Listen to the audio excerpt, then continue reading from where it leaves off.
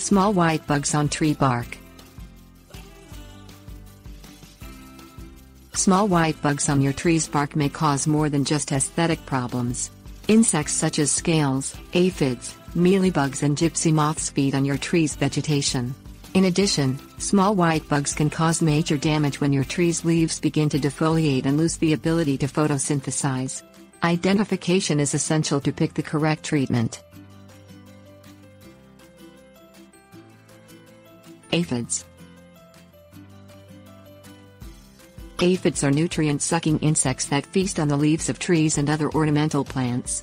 They can cause leaf curl, leaf yellowing and stunted shoots. While most are black or brown, some species are white because of a waxy substance they secrete on their body, according to the University of California. In fact, aphids secrete another substance called honeydew. Honeydew is left on the branches and leaves of trees. Fungal spores and diseases such as sooty mold stick on the honeydew and cause additional tree problems. Gardeners should spray the honeydew off their trees before applying a pesticide to treat the aphids. Scales. Scales are tiny insects that suck the nutrients out of the foliage of leaves.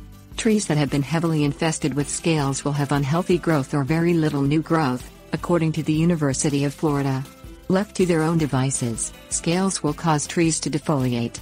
Furthermore, scales produce honeydew-like aphids, which can cause your tree to contract sooty mold.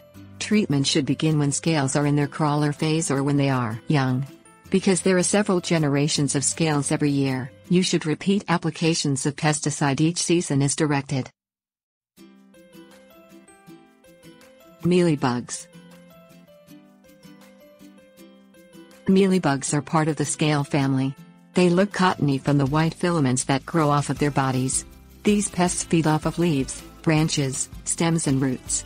Trees begin to display distorted growth, deformed leaves and yellowing foliage. Gardeners with mealybug problems should prune off damage. Moreover, reducing the small twigs and leaves inside of the tree will aid in pesticide applications. Spray the tree with a pesticide and monitor the plant for more mealybugs. Gypsy moths. Gardeners who notice white gypsy moths on their bark are dealing with the females yet, undoubtedly, their male counterparts are nearby. Female gypsy moths lay their eggs on trees.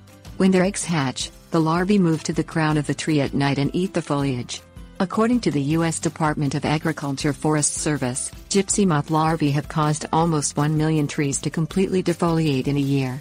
Trees that have been infested by gypsy moths must be treated with insecticide. In addition, old wood, tires, boxes, cans and anywhere gypsy moths can nest should be removed from the yard to prevent future damage.